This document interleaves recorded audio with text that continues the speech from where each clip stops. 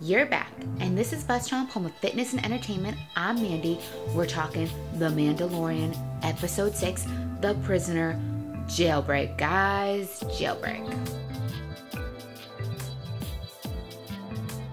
I'm Mandy. I'm Dan. Subscribe to BuzzChomp. Woo! The Prisoner had this whole theme of Jailbreak, which is really resonating in the theme of The Mandalorian and Baby Yoda. Mando and Baby Yoda, I mean, they're really prisoners in this life that they're now existing in and constantly trying to break free of it, constantly trying to jailbreak it.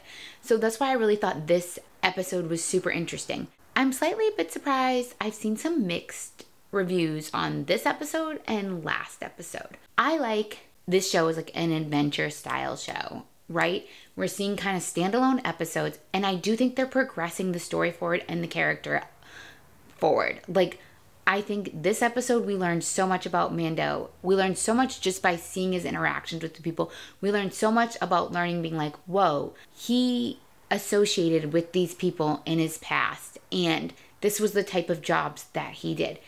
Potentially breaking people out that aren't good people. All of that kind of stuff. None of them were good people.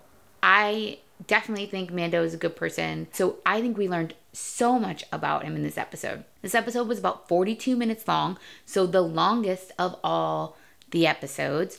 But the pace and the style and all that remained the same, and I loved it. Bunch of cameos in this episode. Hello, Mark Boone Jr. He is Ran, and he's the guy that like brings Mando back in and we meet and all that. You recognize him, even if you don't know the name. Was on Sons of Anarchy. I love them. I love this actor. He's not a good guy in the show at all. But honestly, guys, I loved him, and I love that they like brought him in. Then we got Berr. Okay, Berr always makes me laugh. And he was just an asshole in this episode.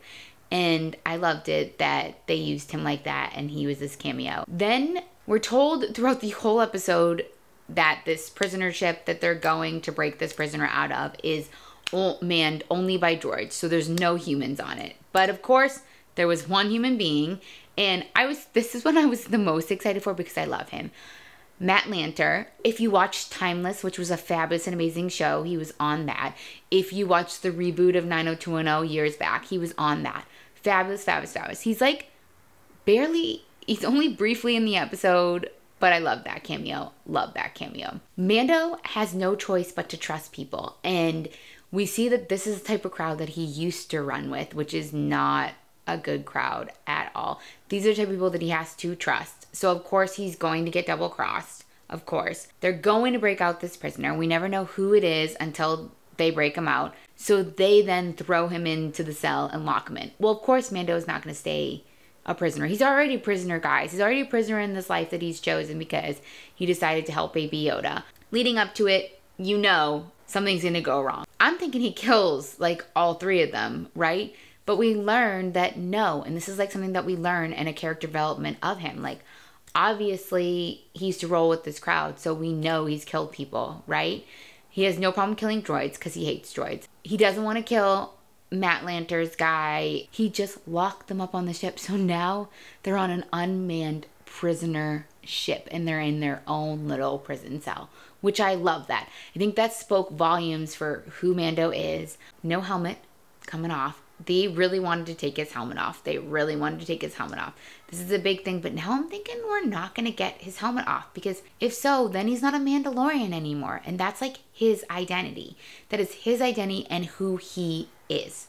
On our Boba Fett watcher, no one was following him. We didn't see who that person was that we saw at the end, and we were teased at last episode. So far, I think we're right on my assumption that Boba Fett's coming, I think, the last episode. We have 2 more episodes left. I'm super, super enjoying this. Really, this one I felt was embodying what Mando and Baby Yoda are like going through, that they're prisoners, that they're constantly jailbreaking this life and constantly trying to get out of it.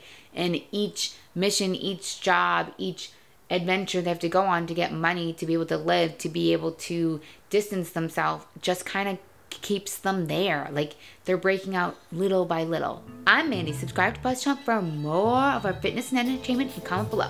What are all your theories on The Mandalorian? Yeah, kids. Yeah. Thanks for watching BuzzChomp. Subscribe and share. Subscribe and share. Subscribe and share.